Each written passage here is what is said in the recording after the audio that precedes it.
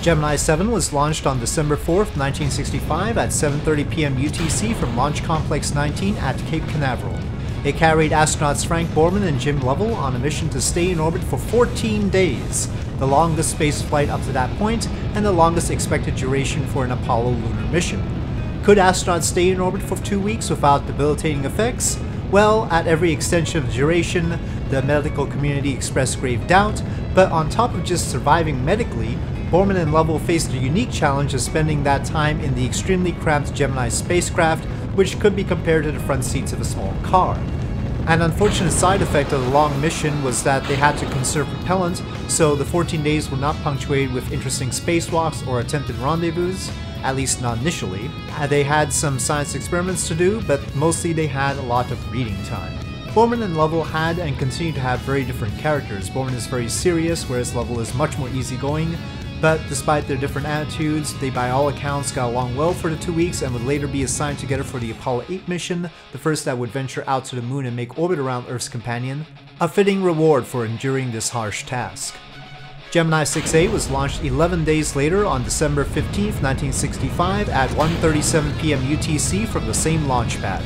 Originally, Gemini 6's astronauts Wally Schirra and Tom Stafford were supposed to rendezvous and dock repeatedly with an automated Agena target launched on an Atlas rocket shortly before their launch on a Titan.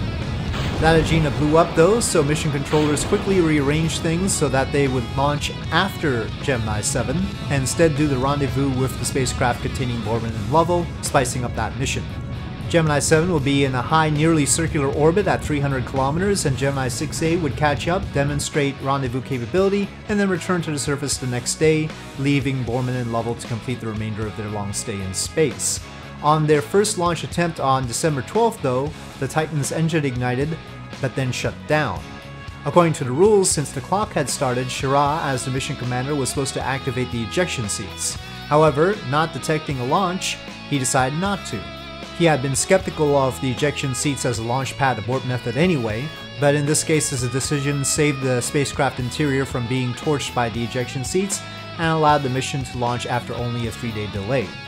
The rendezvous process was the same as for the Agena, but there couldn't be a docking. In his typical fashion, Schirra resolved to handle things as precisely as possible and ultimately brought his craft within 1 foot of Gemini 7, enough to demonstrate that he could have docked if that had been possible. Also in typical fashion, Wally put a Beat Army sign in the window of his spacecraft to needle Borman, who was a West Point graduate while the other 3 present all graduated from the Naval Academy. Borman did not find this funny. The Gemini 6A crew also played a prank on mission control, reporting a UFO in a polar orbit and suddenly receiving communication from it. That communication was the crew playing jingle bells using a harmonica and small bells, which were probably the first musical instruments played in space. The rendezvous took place for 5 hours, after which Schirra and Stafford disengaged and deorbited. Borman and Lovell had nearly 3 more days to go, and they were especially painful since the cabin stank, the fuel cells and RCS thrusters were starting to fail, and they didn't have energy to do anything. In the end, they managed a duration of 13 days and 18 hours, which was longer than any of the Apollo missions, and a firm demonstration that it could be done. Thank you for watching this mission profile of Gemini 7 and 6A.